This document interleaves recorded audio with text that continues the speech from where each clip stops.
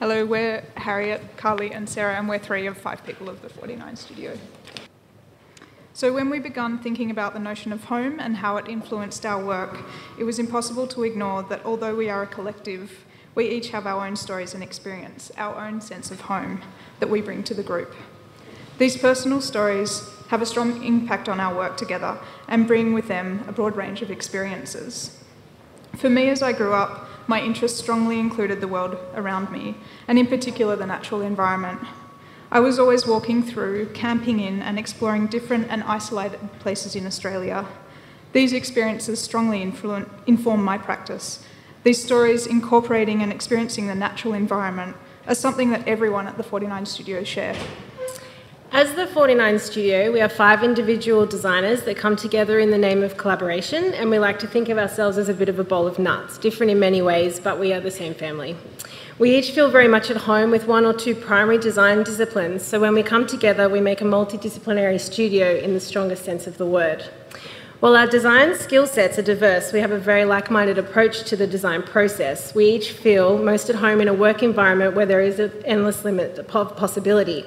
When we approach a new design problem, we like to do it with a clean slate, a blank sheet of paper, a clean drawing board, or if you will, a new block of clay. From here, we work through a multitude of possibilities, including all of our skill sets. These include skills in ceramic, object, graphic, and textile, jewellery, and concept design, to name a few. Together, we explore form, function, materiality, and aesthetic, and ultimately aim to never have the restrictions of a single person's skill set, but rather the multitude of possibilities offered by the thinking caps and skills of 5 people rather than 1. This approach means we can enjoy a lot of exploration, play, and sharing of ideas in our design process. This, for us, is in many ways the most enjoyable part of the job, finding the unusual, the eye-catching, and the inspiring solution to the problem, not the obvious one. Home for us, as a group, is this shared space of endless possibility.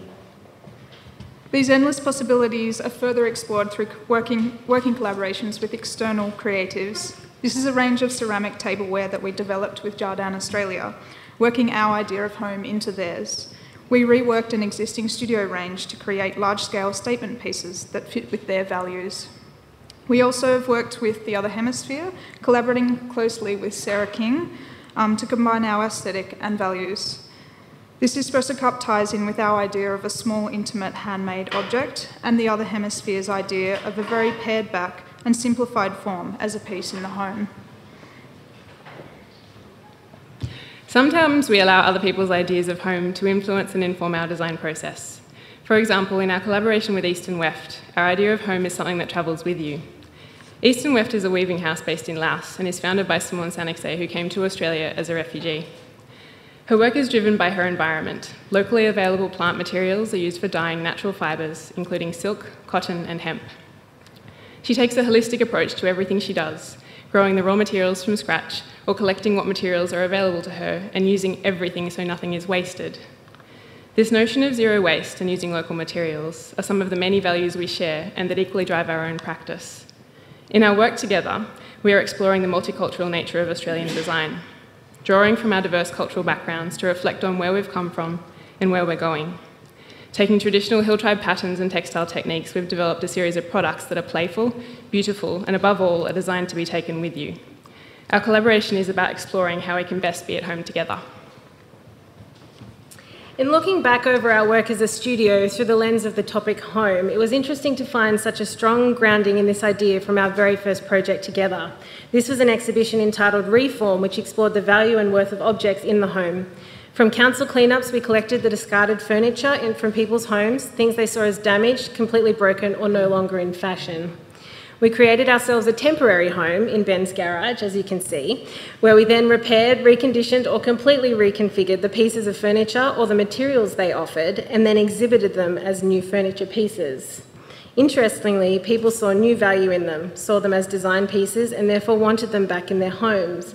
No longer were they the original functional pieces of everyday furniture, but new statement pieces. We seem to be stuck on one picture. The exhibition, which we set up as a home in a laneway, was very much an expression of our common concerns with sustainability, materials, and a throwaway society, all of which people have the power to control and make a small difference in their own home.